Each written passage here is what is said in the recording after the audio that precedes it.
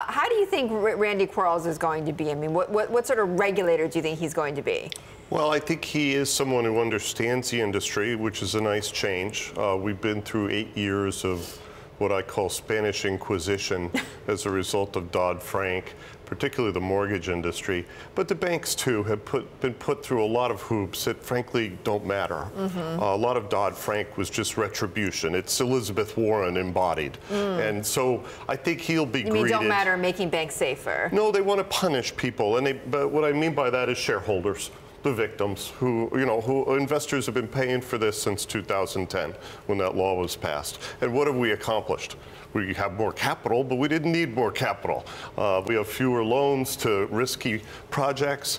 And I think there's a whole raft of things that Quarles is going to deal with. He's very credible. It's been confirmed by the Senate twice. I don't see any problems. And remember the vetting process. You guys have a great piece up on the website right now. And I know a lot of people who've been interviewed for these positions at the Fed, and they took a long time. Yeah. It's like 150 of them. Well, okay, so what most needs to be done? What do you think Donald Trump wants done? And again, specifically when it comes to Randy Quarles, you seem to think he's the right guy. Why is he the right guy?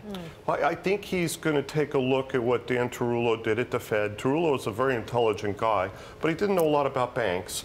He attacked the problem he was given, and he came up with this very mechanistic regulatory structure with stress testing and, all of which is in Dodd-Frank. You have to do it. And I think now that we have a Republican Senate, Republican House, Randy Quarles is going to look at this, look at the industry and say, how can I accomplish most of the good that was in Dodd-Frank and trim back some of the things that really don't matter?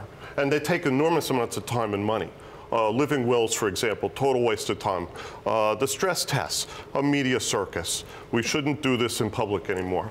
The crisis is over. Yeah. No, we should do it, and they should force banks to prove that they're going through the process of, enterprise risk management. That's what we're talking about. That's a gating item for earnings. You have to prove to us you know what's going on, then we'll let you increase dividends or stock repurchase, right? Okay, fine, but we don't need to do it in public. That's a silly thing. And then there's a whole raft of other things, capital, liquidity, all the pain points that frankly have distracted banks for years.